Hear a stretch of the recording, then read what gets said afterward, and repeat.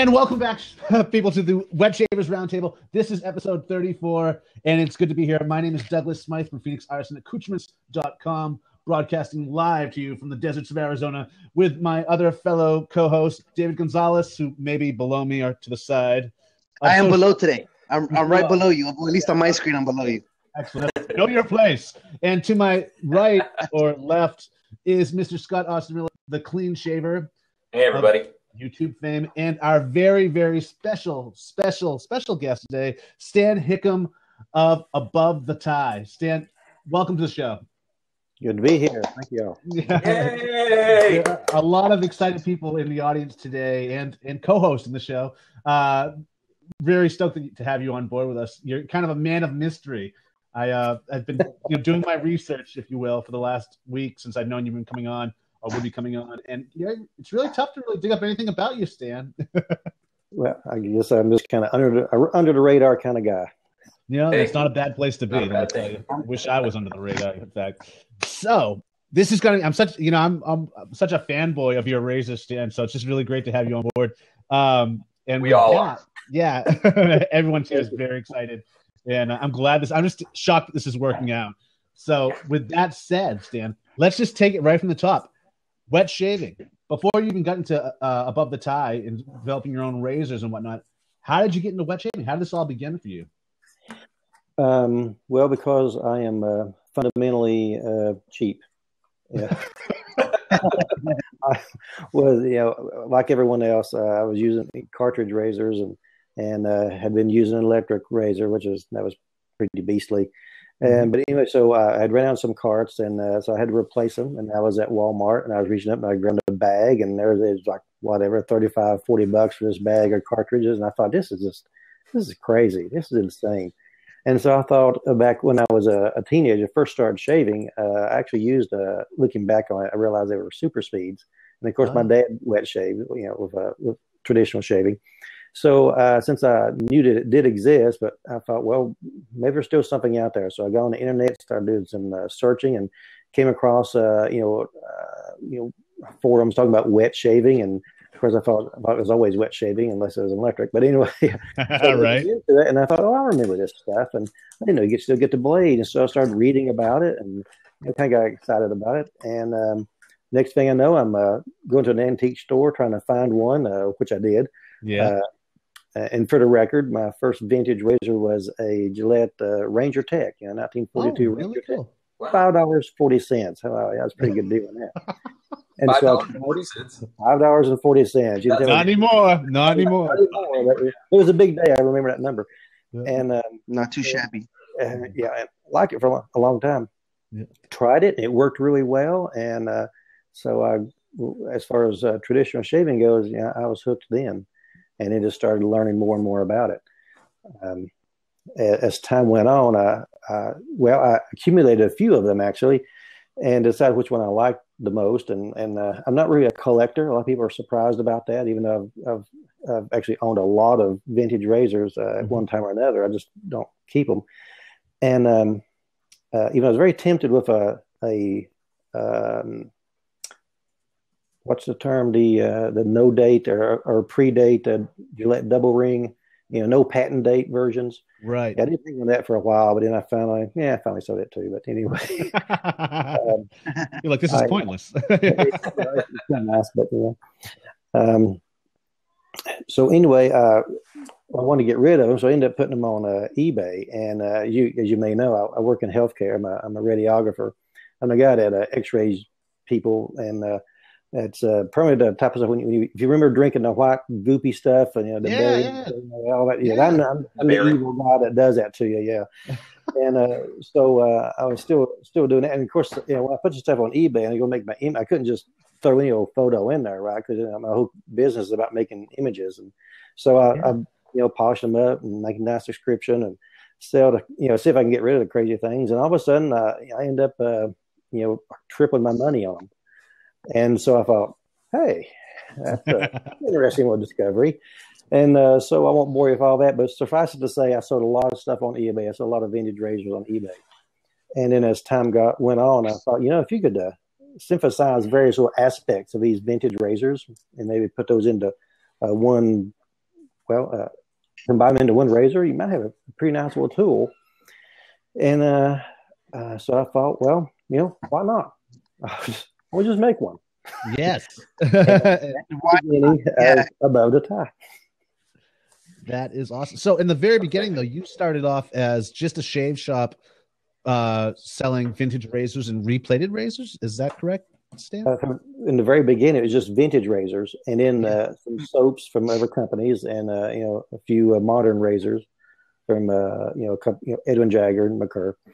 And then I came across the idea of replating them, and that worked out really well. So actually, it was my son-in-law who kind of helped set this thing up, before we went live. So he saw me struggling with all this stuff and juggling it, and he finally said, "You need a website."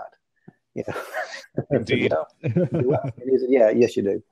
And so that's kind of how it all started, and then about midway into the second year of operation, that's when I designed a stainless steel line of razors and found someone to make them, the machine shop that would create what I wanted, which was kind of an interesting process because you guys find this surprising, but some people don't want to take your money. No, it's true. So I'd call up some of these people and I'd say, I've got this vision. Here's what I want to do. I want to make these things, and I would describe it to them. And they would just say, we can't make that. And the most amazing thing is one guy said, no one wants those. Well, that's not your problem. I just want you to make them. I got to sell them. Exactly. I've had the same problem with a machine shop as well. They look at me like I'm crazy, and they look at the razor and like they don't know how to do it. I was giving them the double open comb though, which would take a lot of hand tooling, but still they've never got back to me. Like they don't see it profitable for them. They think maybe I'm just going to order 10 of them or something like that. They're not part of this world, so they don't get it. But it's true. It's difficult to find a proper machine shop, It's pretty amazing. But I was very fortunate, and the process I thought was interesting is I've got my legal pad. I've drawn this stuff out, as I've seen it and as I've imagined it, and so I'm telling this guy who's got his CAD drawings up there, and I said, this is what I want it to look like. And so he kind of struggles, but he basically kind of gets the rough idea, and he's moving along there. And I'd say, okay, all right, change this slope is too steep, make it, change that, and change this here. And so I thought if a third person was in the room looking at this, they're probably thinking, here's this guy who's, really computer savvy and he's doing his thing. And here's this other guy who doesn't know a pixel from a fork, is trying to figure out, I'm just telling him, I could see it in my mind. I knew what it wanted to be. Right. But he did a wonderful job of capturing that and then creating, the razors. So, and the original one, by the way, is the H1. It was originally called a Titan. Yes, I remember the Titan. And literally changed the name. So it's now Kronos. But that was the original run. That was actually the original prototype is the H1. And interesting. So now what happened? Someone came after you legally, Stan? Is that correct? Yes, I was contacted by a gentleman that said that he was already producing razors by that name. And I thought, wow, I looked very thoroughly. I thought, I sure don't remember seeing that. And so he gave me his website, and I went and looked at it, and it was a cartridge razor. It was made out of plastic. It was a cartridge razor, and it would squirt. You could squeeze shaving cream out of the handle. It's kind of an unusual combination. That's horrible. That sounds absolutely horrible. It's like those travel toothbrushes. I don't know. It's kind of. But, and so I talked to my lawyer about it, and they said, well, you haven't. Your name's hasn't been out there that long. You don't have a lot of money invested in it. Probably easier just to go ahead and change the name. Don't worry about it. So, good, better, and different. That's what happened. Exactly. Well, so then you started with Kronos after that, right? Right. We started going down that was one of the Titans, but exactly. So it leaves you open to more Titans now. Yeah. Now, maybe you can explain. There's a lot of new people stumbling in here that aren't part of the wet shaving world, Stan, that are just tuning in they're just hearing about your razors. Maybe you can explain what makes your razor different, the mix and match concept of your razors, if you will. Sure. Well, like I said, when I was looking at vintage razors, there's different aspects of each one that I liked, but one of the biggest thing is that if you start using different razors, different time periods, the level of aggression, how they shave is dramatically different. And of course, try to resolve that by the adjustables, starting in the mid to late 50s. But that's cost prohibitive to develop an adjustable razor like that in the manner that I wanted. So I started thinking, well, how can I make a customizable razor that would suit the various needs that a customer would have? Because I feel like the product really isn't very beneficial if it doesn't meet the customer's need. That's what it all boils down to anyway. So I started thinking about it, and I just remembered watching my dad use a socket wrench set, with one handle and different sockets, of course. Exactly. Yeah. And I thought, well, why not just have an aspect of the blade that's interchangeable, or the head rather, that's interchangeable? And so that's where I came up with the idea. Well, the handle and the cap would be the same, but the mechanism of creating the blade angle, or the arc of the blade, thus affecting the angle and the blade gap, that could be customizable to each plate. And so therefore someone could have different levels of aggression based on what their needs are. So the thought was, maybe someone likes to go 2 or 3 days or whatever, maybe a week between shaves, and they want a more aggressive razor for that. But then again, maybe they went camping or something. But then again, maybe typically they shave every day or every other day, and maybe that's when more of a mid-range aggression would be more suited for them. Well, then you also have people with different types of beards. You have some guys that have a uber thick beard, and some that don't have the necessity to have an aggressive razor to do it. Exactly. I was mentioning all three sets are all three pieces. So that's the concept of having the set. If someone would buy the set because they have those different needs, but you're exactly right. If someone has steel wool for a beard, they'd want like an H1.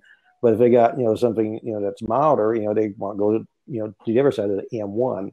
Mm-hmm. And when we rolled that out, immediately people started saying, "Well, where's the open combs?" So right. Well, okay, I guess we'll make some of those. But it's been pretty challenging because we don't have any blueprints on how to make this stuff. You just kind of have to make it up in your mind, and then start working with some guys and say, well, we need to accomplish this. We need to work in this way.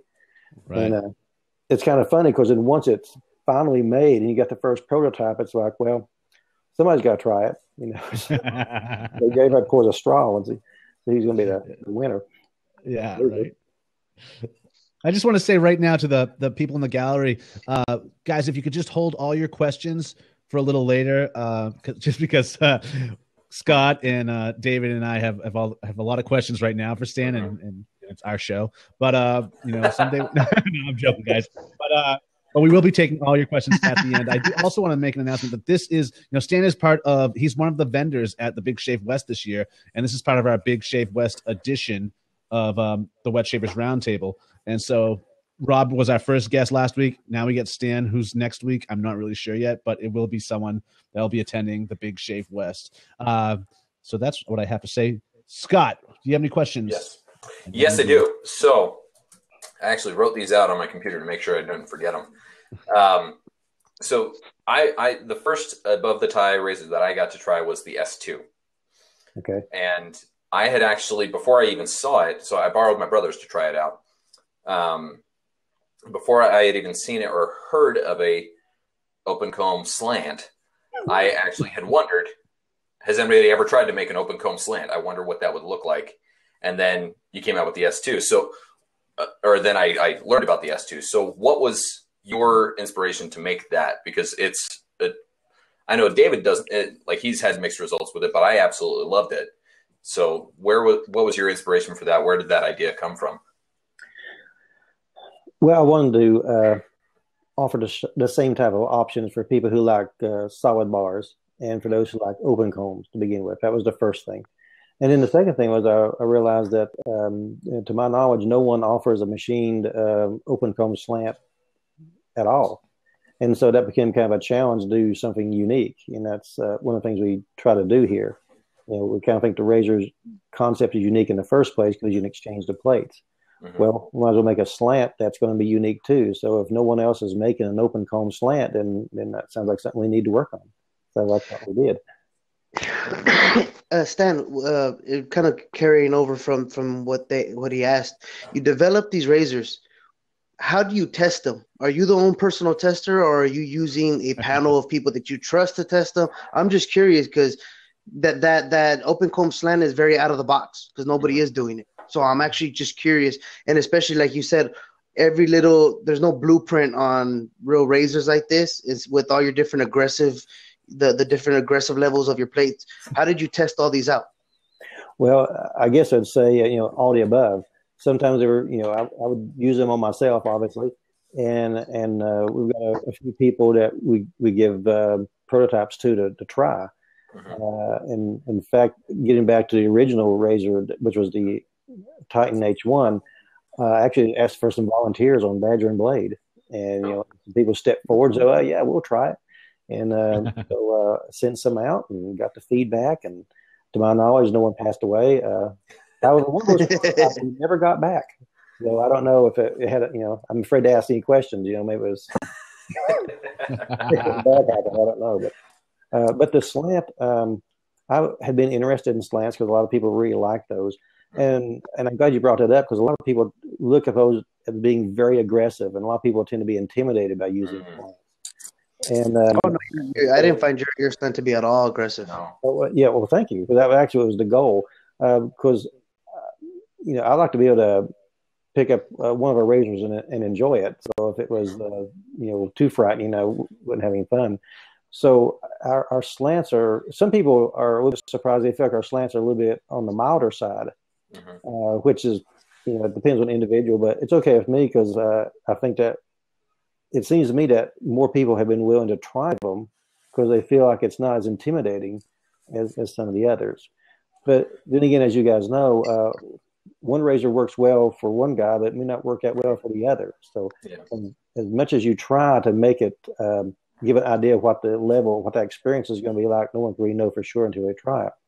Right. And that's one of the reasons we come up with our guarantee, our 30-day grace period. So if you buy an H1 and it's taking your hide off, well, like I said, our primary goal was to satisfy customers. Well, that's not going to be very satisfactory. So that's the reason I set this up. Well, get back in touch with us, and if for those who are buying directly from us, we'd be glad to exchange those plates out. And excellent. I mean, we kind of have a little motto. I mean, just like try to treat people the way we'd want to be treated. Yeah. If I bought something somewhere and it didn't work, it just wasn't going to work for me. I'd like to know that the person who sold it to me would try to help me get through it in some way, with exchanging or whatever. Absolutely. Exactly. Now, with all this testing and whatnot, Stan, do you ever? I mean, are there any prototypes out there that never really saw the light of day? Or actually, yes. And actually, I brought one. Yay! And you guys will be seeing stuff that no one's ever seen before. Well, woohoo! People in the inner circle have seen this, but no one. David and I are scooting in closer, like, ooh. How do I in inner circle? Speak of I like to think about using different materials, and so here's one that we have worked out with. It's actually an aluminum razor. I'm trying to remember the version of what material this is. 64. Hold that right up to the camera, Stan. And it's you can tell by the handle has a different look to it. The handle's beautiful. Thank you. I'm about to. Don't piss your pants there, Scott. And the thought process really is to try to, because it's a premium product, and we realize that.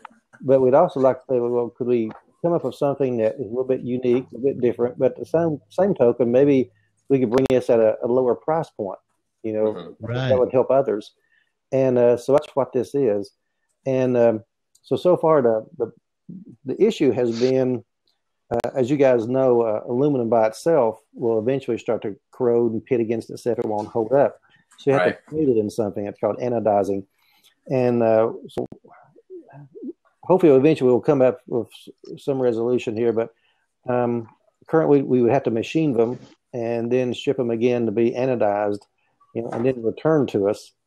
And so right now it's kind of a cost thing, and it's finding people to do the right work. I will tell you something I thought was kind of neat though. One of my original visions for this was take aluminum material and anodize it to begin with, so it'd have color, and then do the machining afterwards. So you'd have, and then of course you'd anodize it a second time with a clear coat. So you'd have like a color or something, but then you'd have the metal appearance as well. So that was kind of the original thought on doing this. But so it's still kind of floating around there but there's potential. Do you have the weight of that, Stan? I imagine that to be really light. I do not have the weight right now, but it is extremely light. It's very light. Yeah. And one of the things that's good, because some people say they like the weight of the stainless, and that's a good thing. But one thing that's beneficial about this is someone who's migrating, say, from the cartridge world, they're kind of used to a lighter device anyway, and they're also kind of used to putting some pressure on their skin. And so digging, and I've used this, it actually shaves quite well. But I'm sure. Start right now. I should send you one, right? Yeah. I mean, I think we all should have one. This is the only one in the world, so who do I give it to? I don't know which one. I raised my hand first. Nose goes. Anyway, I think it's a good transitional razor, and actually, I think it just give a good shape. You can tell I'm talking about it like that. You can tell I like it, and so I'm still trying to figure out what to do with that. But there's your inside of something that it's in existence, but it's not being released, and it needs some tweaking before it's ready. Do you have a name in mind for it, Stan? Yeah, actually, we were thinking about, since it's aircraft grade aluminum, was actually thinking about, my idea was to use some sort of airplane names or jets or something along those lines. Instead of wouldn't be mythology, it would be aeronautical name. Right. So, like the Stealth. Stealth, yeah. Well, if you did Apollo, don't call it the Stealth. Viper or something. The Apollo space program, and then you also have Apollo the mythological. Well, true. Yeah. Blue Angel. You could just call it David. How about that? Scott, what you got? The clean shaver. Biblical in it. Scott, I'm glad you brought that up, Stan, because I was actually going to ask you if you thought about getting into aluminum products, because I know a few other companies or a few other manufacturers have done aluminum versions of their stainless steel and kind of had mixed results.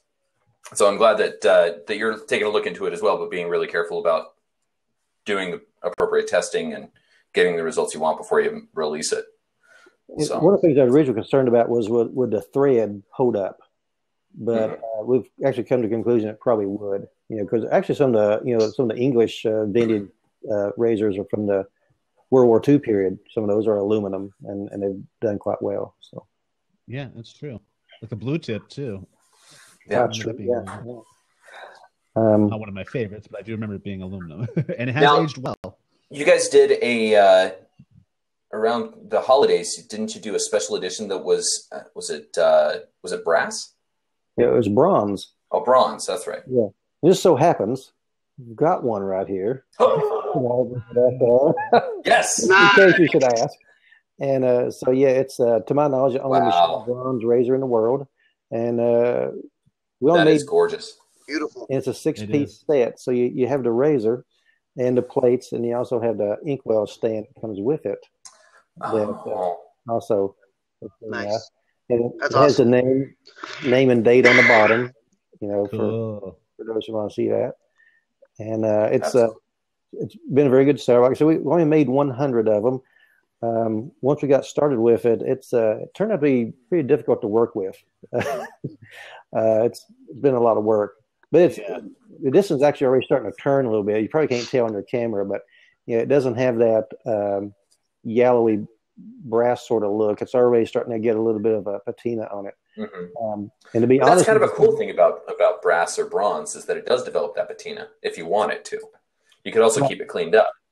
And you're exactly right. And that was my thinking because, you go to an art gallery and you see, bronze material that's got that classic brown look to me. I think it's pretty amazing. Exactly. So my thinking is you're exactly right. You can polish it if you want to, and it always looks the way it is. It never rusts, by the way, because a lot of people like that idea. There's no iron in it. Yeah. Exactly. No ferrous material. But on the other side, if you let it turn, then I think it looks really neat as well. Yeah. Antique. Mm-hmm. Very cool. David, did you have a question for Stan? Okay. Sorry. He's just standing in awe. Yeah. Well, you guys just look sometimes on his face, and I don't know if he has a question or if it's like gas or something. Go ahead, Scott. What you got? It's called being interested there, Douglas. I did have one about the top cap. So everybody has a little bit different design with the heads, obviously, but with for instance, I've got an old Gillette Tech here. That with the top cap, you have the right. blade guides in there that help to hold it in straight. I know with the above the ties, it's really just two little tiny nubs that are in the top cap. Where did you come up with that idea? I mean, that's pretty unique. Well, I'd like to think it's one of our more clever things that we've gone about.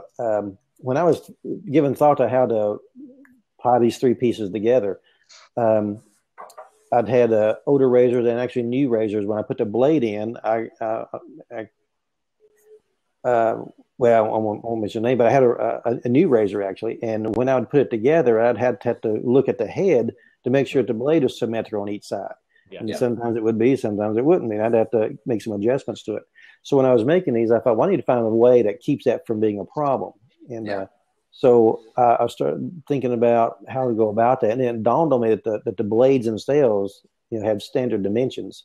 Mm-hmm. So when you hold up a double-edged blade, as you guys know, it's got the little tines, if you will, that moves toward the midline of that blade.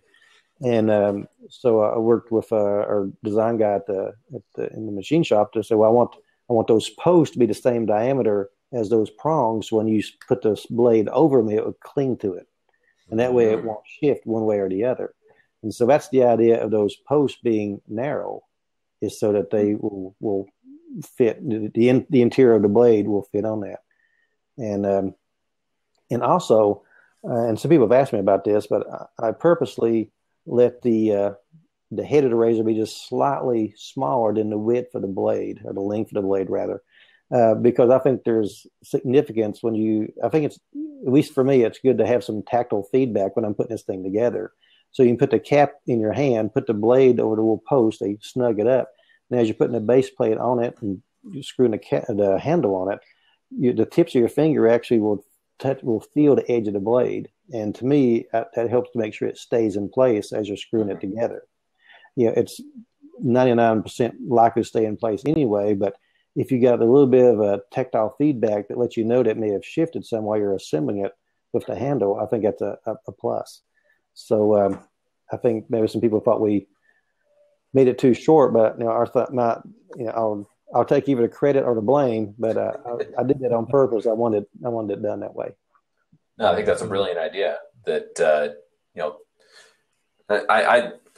I'm such a geek about this kind of stuff, but I love the designs and how they all fit together, and looking at different razor producers and seeing how they've kind of taken notes from each other and tweaked things just a little bit to match their own style and what they think would be best. And so I'm fascinated by that kind of stuff. Another thing you might find interesting is we have a patent pending status on that head design. So wow. I thought that was pretty neat. Very cool. Definitely. Now, Stan, with the Big Shave West coming up, and I'm just so excited you're going to be there for one. So go Damon for pulling that off. Yeah. But is this your first meetup that you'll be attending, or have you attended others in the past? This will be the first one ever. Very cool. Very cool. And we got him, people. We got him. Yes. No, it's good. Now, what should we expect to see from you there on your table spread? Like one of each, or what are we to expect? I'm kind of wrestling with that. Actually, I think I may just bring some representative samples. I don't think I'll have a big table full of stuff and doing a lot of selling. What I'd rather do, I believe, my thought process is this: let people see the devices, you see the razors for themselves. They can pick it up, look at it, touch it, and what I really hope can happen, I can't promise it, no guarantees, but I'd like to be able to say that we'll be able to bring one of our, how should I say it? Is that too much of a teaser? I mean, Oh, No. you're saying it already. I don't want to cause him trouble or anything. Maybe I shouldn't have said all that. Oh no, that's fine. That's completely fine. Okay, David's about to let Yeah. Well, we've spoke about this a little bit. We're trying to work out a way of developing an SE razor, a single edge razor. Oh, okay, cool. And in the vein of the Cobra Mongoose, style. Yeah. And and those are wonderful razors and highly regarded. So that's a pretty big challenge to compete with those. Cool. But we're working on it, and so we're hope to at least maybe possibly have a prototype. So prototype, excellent. That is great. Are there going to be any giveaways? Maybe a drawing or something. I don't know. Is there going to be any drawings or giveaways? It would be a physical drawing of. Oh, okay. That was a tease. Giveaways, I got to figure out what to do with the giveaways because we got to ship stuff out there, and I got to decide what to do with them. I'm going to ship it back, or I just go at the last moment. Oh, surprise, and throw some at toss them out there. I don't know. I got to think about it. That's it. Okay. Better be careful. Those are stainless steel razors. You're going to hurt somebody throwing them out there. You got a point, David. You're right there. Yeah, throw the aluminums. Throw the aluminum ones out. Yeah, there you go. Really excited about you being at the Big Shave West, and for my personal reasons why I'm excited is I get a lot of questions from people watching the YouTube channel is if these stainless steel razors that cost $100+ really worth the purchase, and it's really hard to answer that to somebody or give people an opinion that have never held one in your hands. And I was blessed. I was lucky enough that people in the community allowed me to try all your different heads with different handles.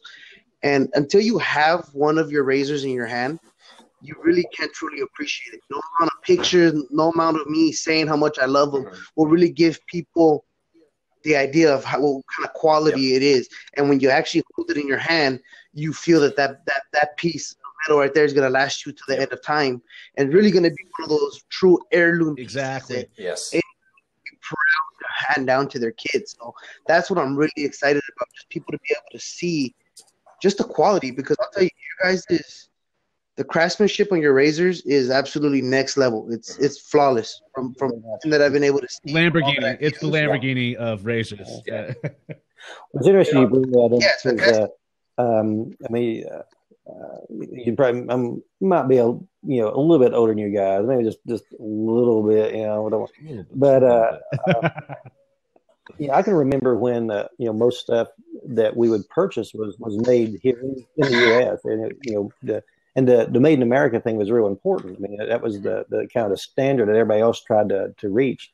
And I know there's a lot of complicated. It's complicated, but a lot of that's has gone now. A lot of stuff is no longer made here, and to be blunt about it, I could probably figure out some way of having this stuff made somewhere else, a lot cheaper.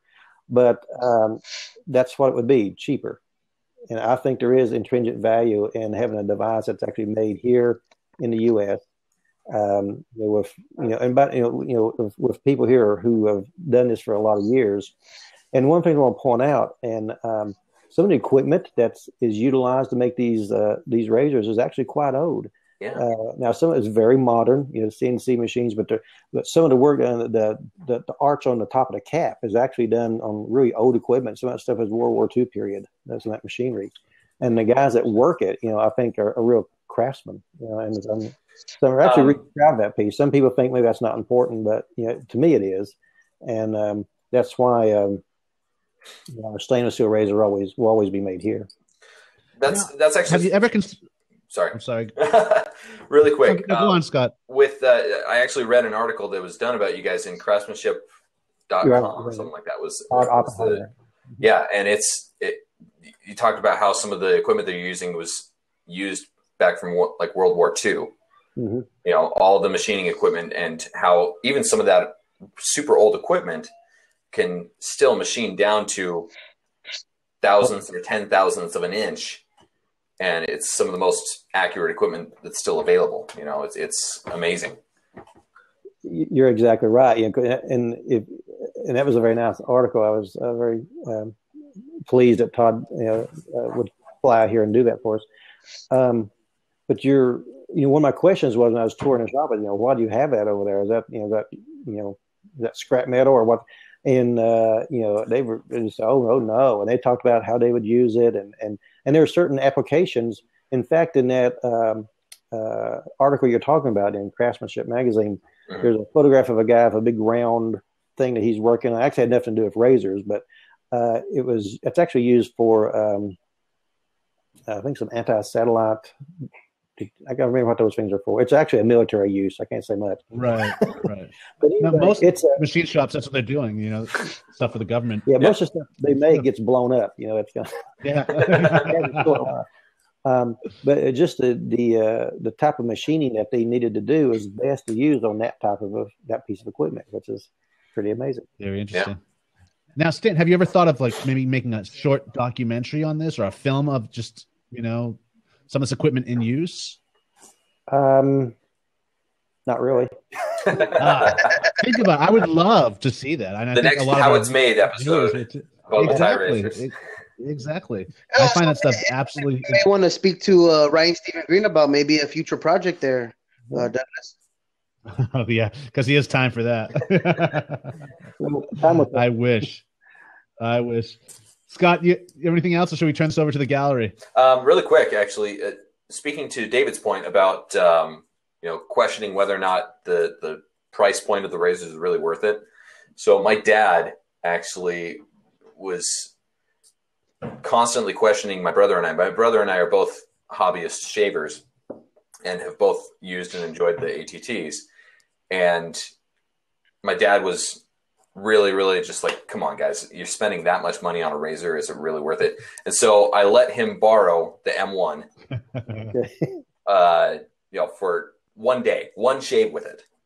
And when I was visiting their house just before Christmas, and my dad came downstairs from the bathroom just raving about it. He's like, okay, I get it now. I totally get it now. And we ended up finding one for him or my mom ended up finding one for him for Christmas because he had literally one shave with it and he was sold, absolutely sold. That's great. It's the quality in the craftsmanship really it's a completely different feel from. I mean, I love vintage razors. I mean, I have this I've got a bunch of vintage razors. I love them. They shave great, but the feel is just completely different, and it's really quite incredible. So, instant classic. Yeah. Well, something I find interesting is we have a family home that we warehouse some of our material in, and it's that farmhouse that's actually in that Craftsmanship magazine. Oh, yeah. But the original core of that house is log, and I won't bore you with all the details, but that actually dates to 1783. And when you look at the size of those logs on the inside, you can't tell from the photos, but they're big, and it'd be easy to say that house was overbuilt. Why would you build? Can't you just use a smaller tree? What are you doing? But 200 plus years later, it's still being utilized. And so my vision is 200 years from now, these razors are still going to be used. And what's wrong with that? Certainly and I'm sure they will be. So, guys, with that, we are going to open up some questions to the gallery. So if you have any questions for Stan that we haven't already covered or asked, please post them now. And until then, David will take us into that with his own question. David, what you got? Well, because he does. David? You still there? I'm sorry, what was that? You were starting off. I had a real lag with audio right there, so I kind of got confused. I was like, You're leading us into the question section, David. Do you have any last questions for Stan before we move into the gallery? Not related specifically to Above the Tide, but just before we get into all this tangent, a bunch of crazy questions from the peanut gallery. What are some of your favorite products to use? Great question. It's obviously not your own stuff. I like Parasso shaving products, the tube. I like that a lot.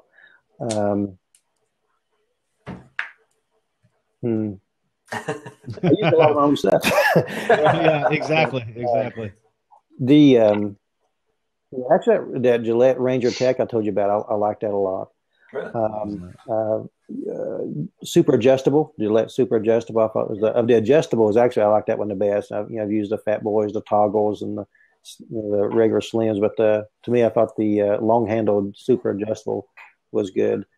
I've used some Edwin Jagger products, and I thought those are good. But currently, the shaving brushes when we made ourselves, we're currently not selling them at the moment. But maybe we can bring those back. So, and I've been using lately. I've been using our own shaving cream. So it's not like I'm sounding boring now because I'm not coming up with anything new to tell you. There is actually True Fit. I think it's True Fit and Heal. Is that right? Had a shaving cream that worked really well. So nice. And you said that you made your own shaving brushes as well. Is that what I heard? Yes. We had a local artisan that would make the handles of a type of resin material, Acalaster, I think was the name of it. And then we'd buy the knots, the silver tip knots, and then assemble those and put them together. And we'd sell on our website, and there you are, you're back. I lost you for a moment. But we're trying to work out something we can do that again. Unfortunately, that gentleman has a serious illness, and he's no longer able to make those for us. Oh, unfortunately. Okay, it looks like we have a question from the gallery from Iberto Maya, and he's asking, are there any new handles coming down the line, Stan? Probably. I told you we were looking at the SE razor, and we'll probably bring out a new handle with that. There's been a lot of people asking about, you're familiar with our Atlas handle, which has the barber pole knurling on it. Mm-hmm. But a lot of people like to see that a little bit larger. So I'm thinking of doing that, and maybe a variation between that. And if you're familiar with I think it's about 1912, 1915 Gillette Aristocrat, the original Aristocrat. Mm-hmm. It's kind of a bell, I think they call it a bell handle or a trumpet handle. And so I'm kind of thinking about marrying those, kind of getting those design elements together and kind of coming up with something like that. But yes, to make a longer barber pole handle. That's what it boils down to. Do you get that request a lot for longer handles, Stan? Well, with that pattern on it, yes. Yeah. We make the Atlas, this is 3 inches, the Chronos 3.5 inches, and the Colossus, which is 4 inches. And we don't sell as many of the 4-inch handles as the ever previous two. And in fact, I thought about maybe just doing away with the Colossus. But then all of a sudden, get a big surge and everybody buys them all. So it's exactly. I get to hang on to them. But yeah, I've had some comments that maybe we need to come up with some new style handles, and so I need to look at that. And what I got to decide though is if you look at our website, our razors are basically named by their handle. Mm-hmm. Trying to make that, keep that simple. So when you bring in a new handle, the website gets bigger. There's more razors are going to be on it by that name, and so I don't want to oversaturate the consumer, and they start looking, they see, 50 razors, and they just don't know what to do about it. Yeah. So if I bring on a new handle, I might think, well, do I get rid of another one of the old ones? Haven't decided. Just have to think that through. Now, there's another question out there, Stan. Have you ever considered creating an above the tie straight razor? And do you, in fact, use a straight razor yourself, if ever? I've never used one. I've had some restored. We've sold some on our website. And yes, we have thought about it. I haven't had time to really explore it very deeply, but it has crossed my mind. It's the material is a whole different animal. Instead of stainless, talking about carbon steel, and there's a lot that comes in with that. But we don't have anything on the drawing board now to do that. Maybe one day we will, but at this point in time, we have no immediate plans to do that. Excellent. Well, keep those emails coming to Stan, people. Maybe we can push him over the edge to get us straight. Let's see. Got more questions. Let's see.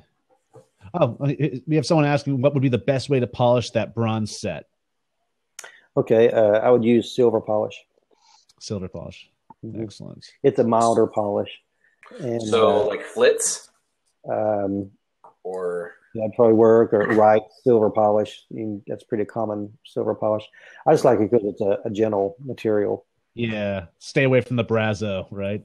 yeah. Don't, and the steel brushes. No, don't do that. No. Okay, what else?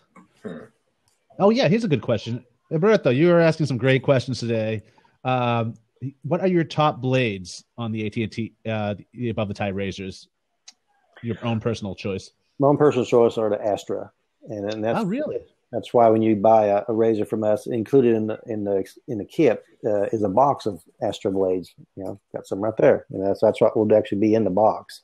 So when you buy it, because the top of the box looks like that, and you open it up, and it's all cut out for the razor to sit neatly in that, and that's one of the things that come with it, are a 3-pack of blades. Now, that's one of those things that varies a lot by individual. I noticed when I was using vintage razors, if I had a mild vintage razor, I liked a sharper blade, like say a feather. But I didn't like a feather blade in a more aggressive razor. So, and that's just me. That's how my skin works. But for me, I thought the Astro worked the best, and overall, and that's why we just started including them. But some people will use different kinds. I think the Persona Reds do well in these razors, but I've heard everybody mention everything. Every brand out there, I've heard people say I use brand X and it's great. So we feel like if nothing else, if someone buys a razor, it should at least have some blades in it. So that's what we do to get you started. I'm sure some people use them, some people probably toss them, but that's just one of those things we do. We're not going to sell you a razor and not give you a blade, right? Or a pack of blades. Right on. Sure. Makes perfect sense. Okay, what else we got here? Oh, this is a good one. What are your thoughts on the current crop of higher end Kickstarter backed razors? So, talking things like, let's see, the Rockwell, what else has come out recently? Yeah, the Beluga razor, the Get Supply. Well, I have started this business with no debt. I started out small, and we've paid cash for everything that we've ever done. And I think that's kind of a personal choice on how you go about things like that. In my personal life, we have no debt. Homes paid for, cars are paid for. It's just kind of the way we view things, because sometimes, indebtedness can be problematic at times, and I'll just leave it at that. I've seen some of those programs. I've seen some of those razors. Some of them are very interesting looking. I'm not exactly sure how they work, but they certainly look clever, and I hope they have good luck. Yeah, what else can you say, really? Yeah. It's interesting to me. I read a magazine like Money magazine, for example, and they'll have stories in there about people starting up a business, and they're talking about how much money they trying to generate.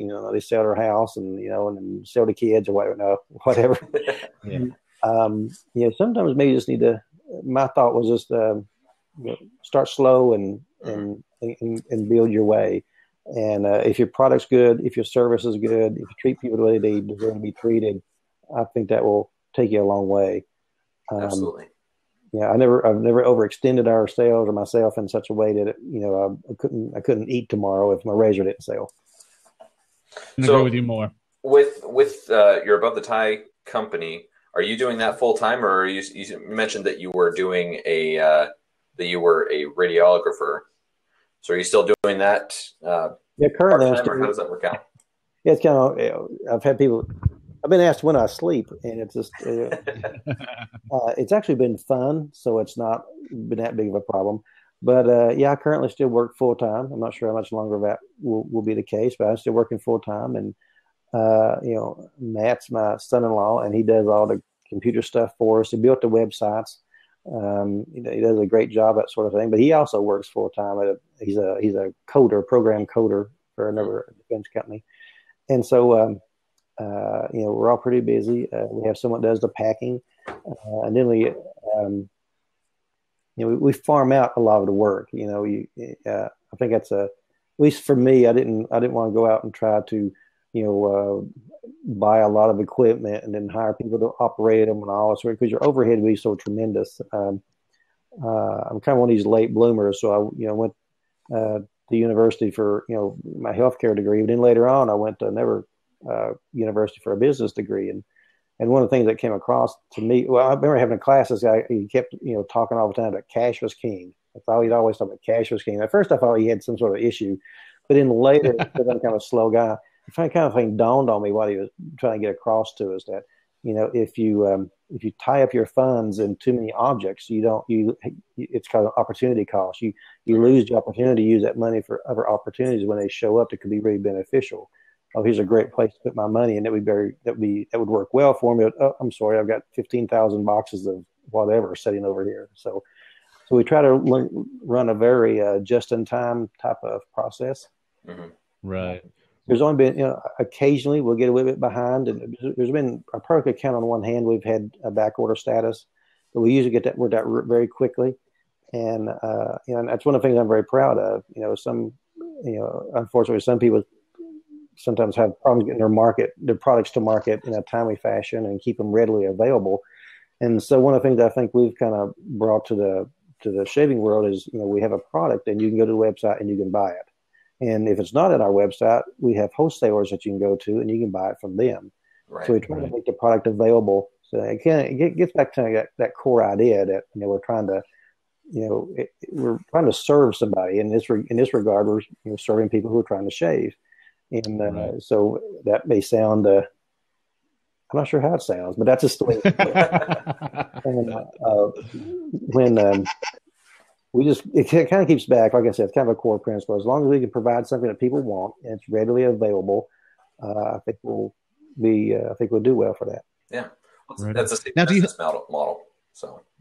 Yeah, it is. It's smart. It's very intelligent. Now, Stan, do you have any stories, any funny stories of, from the inside, the day-to-day with Above the Tie? Oh, anything entertaining? I can only imagine. I mean, I know some of the things that happen in my everyday life here at Phoenix. I can only imagine what happens at Above the Tie. Or oddball requests that you've gotten from a customer or something like that. Oh yeah, I've got some interesting requests before, and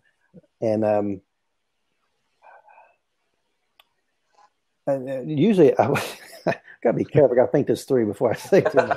Sorry, I just put you on the spot. Somebody might figure out what I'm talking about, but I remember sometimes international shipping is interesting, and yes, I remember a customer telling me that he had never received his order, and so I asked him for a little bit more information about that, and he said, "Well, I received a box from you, but the box was empty." And I thought, well, that seems a little unusual. So if someone stole it, why would they continue shipping the box forward? So I thought that was a little interesting. Yeah. So we worked something out, but I think it's one of the more interesting. Some of the funny stuff actually happens, when you go to the post office and you've got a package you're going to ship to a particular location, and they'll look at you and say, "Are you kidding? You're actually going to ship something there?" And I said, "Well, I'm going to try to." I've heard guys say, "Man, that's the Wild West. I don't know if you ever get anything out there or not." And I'm not talking Western U.S. I'm talking about other places. Yeah. But, and sometimes you get these purchases, which is we're glad to get. We're thankful for, but sometimes it's like I'm not sure I can pronounce that country. I'm not even sure where that's at, but we're going to ship it there. Right, and the address is take a right at the Dead Dog, then a left at where the Virgin Mary was seen by the milkmaid in 1980. Yeah. What's really different, it's in a different language. You can't read any of it. That works. You just throw it in there. See what happens. Oh yeah, no, I get people that clearly are using Google Translate, and it's just hysterical. I mean, I think someone should do an entire play with Google Translate one of these days, from Russian to Google Translate, because it's highly entertaining stuff. These emails I share with my friends. Okay, we got another question coming in.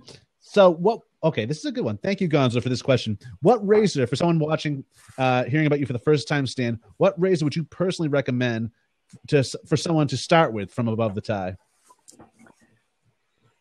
Well, I usually try to ask them what they're using, or what they're currently using, and kind of describe what sort of beard they have, and do they get irritations very easily. But probably our biggest seller probably is the Atlas R1. Mm-hmm. We probably sell that combination more than anything else. Yeah, there you go. I love the R series. The R series is absolutely amazing. Again, I tried them all, and I love the R series. The R series, they're right in the middle of the road, as far as aggression, and in my opinion, it's a perfect daily driver, dude. Like, I don't have a heavy beard, but I felt comfortable using it absolutely every day. It's efficient. It's not overly mild to where it's a struggle to find the blade angle. It's a damn perfect design for me. I absolutely love it. Sometimes when I'm interacting with someone, I'll ask them, like the size of their, hands, for example. So you got some guys with really big hands, or some have small hands. I can direct them toward a certain razor, but also, a little bit longer handle actually can make a razor head a little bit more mild. And my thought process on that is that you're moving your head. Your hand is actually moving farther away from the head when you're using it, from the razor head, right? And that's going to affect the balance. And so there's not as much, pressure on the head. That's a good point. So, also great for lady shavers. Do you find you have a lot of lady customers? Do have some lady customers, yes. In fact, I've been playing with the idea of trying to come up with a way of, kind of a line of women's razors, and the thought would be you'd have a longer handle. Right. You remember the vintage Lady Gillettes? Lady Gillettes. Oh yeah. It was actually a pretty mild head. It's like a super speed head. It had a longer handle, so it could reach your ankles and stuff. Totally. And that was part of that aluminum thing too. I was kind of throwing out. That was part of that. Yeah, no, that would be key too. A lighter aluminum, longer handle for the ladies. That's very nice. I hope to see that at the Big Shave West stand. Well, no pressure. We don't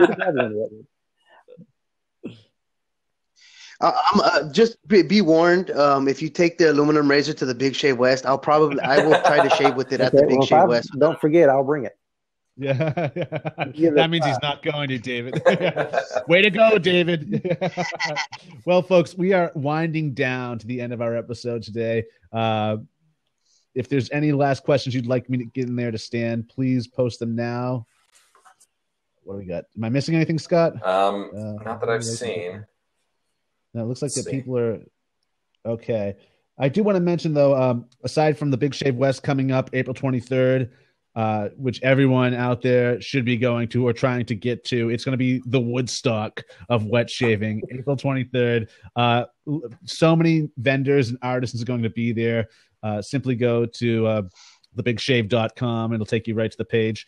And there's lists growing every day of all the vendors and artisans that are going to be there. It's just going to be huge. Check that out. I also want to make an announcement about a new website, a new collaboration that I just had with my good friend Matthew Broderick, who put together the Seattle Shave Con for the last few years. We created this page called shavemeetups.com. That's shavemeetups.com. Check that out, folks. It'll just keep you posted on all the wet shaving meetups that are coming up across the country. You can find which one's closest to you by just typing in your state. And you can also contact us for us to add your meetups. It's also a resource teaching you how to create your own meetup if there isn't one close to you. So check that out today, folks. It's shavemeetups.com. Be sure to share that as well. But we already have a page on Facebook. I've had a page on Facebook for a while now, and it's been doing really great, and it's become very popular. And that's why we found we needed to do this off of Facebook and create its own unique site. So please check that out today. Mm-hmm.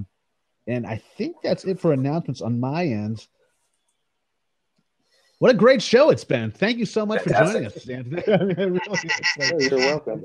I got nothing else. Everyone in the audience are giving you thumbs up. Yep. And you're getting the most. I don't know if you can see this, Stan, but in the bottom right-hand corner of your picture, you're getting high-fived by all the viewers. You've got 1,000 applause. You've got 1,600. You're close to 1,700. There we go. Yeah.